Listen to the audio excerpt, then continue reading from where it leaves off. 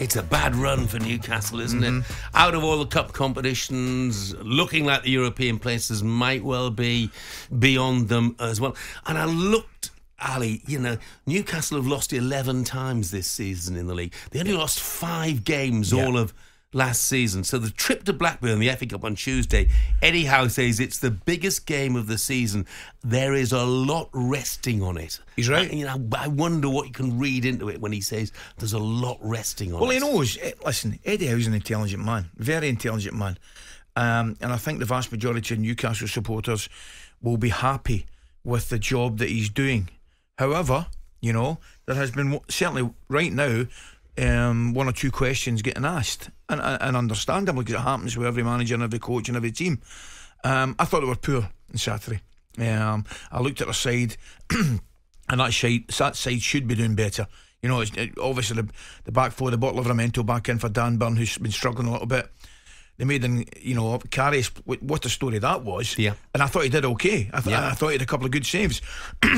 Midfield, Longstaff, Guimaraes and Miley.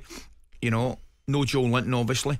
Callum Wilson's out, but Alexander Isak come back. Anthony Gordon, who I think's been terrific. They were poor against an Arsenal team that ran over the top of them and didn't give them any opportunity. Didn't manage a shot in the first half, which is the first time in years. Yeah. The manner of that defeat would be a little bit concerning for me. Plus marks, you know, Joe Willock's back on. Harvey Barnes has been back playing as well, so there are plus marks, but they need to kind of steady the ship a little bit.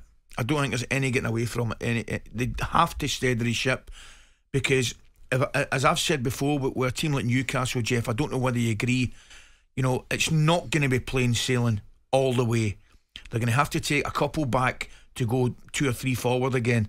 And at this moment in time, I think, looking at them, they've taken a couple of steps back, but I think it's really important they don't take any more back the way. I think now's the time they have to kind of kick on again.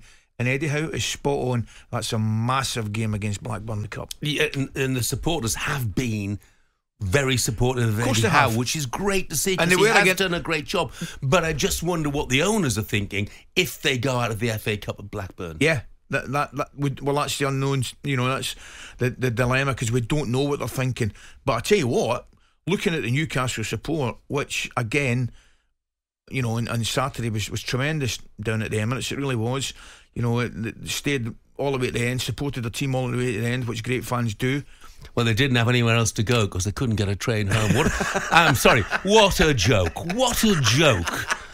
Putting Arsenal against Newcastle on at 8 o'clock on a Saturday night when there are no trains back for Newcastle fans. And it's the TV companies that encourage us to be green who decide on the scheduling of games like that. So nobody can use the train, so they have to go by car or by coach. It's nonsense. Just as, by the way, it was to put Bournemouth against Manchester City at 7:30. Last train back from Bournemouth to Manchester, 6:45. So you could watch the first half before you went back.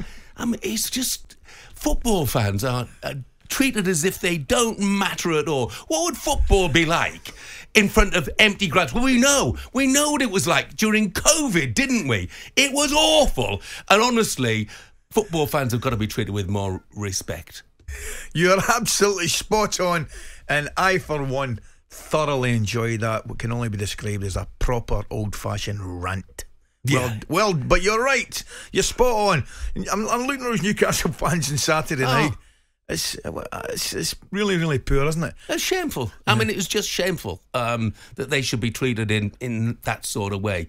You know, and what a blooming miserable night it must have been for them as well, having seen their side not have a shot in the first half, get tonked by 4-1. And worryingly, you know, Eddie's got most of his players back now.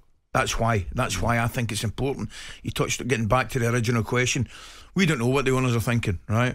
But I think Eddie Howe has done more than enough to be given the responsibility to get to the next transfer window and strengthen again.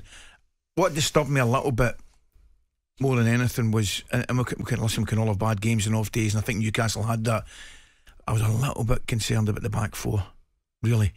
I think they were kind of, without being all over the place, Arsenal more than had their match for them. And that's the best I've seen Havertz play in that position. They have conceded 31 in the last 12 games. talkSPORT Breakfast, waking you up Monday to Friday morning from 6 a.m.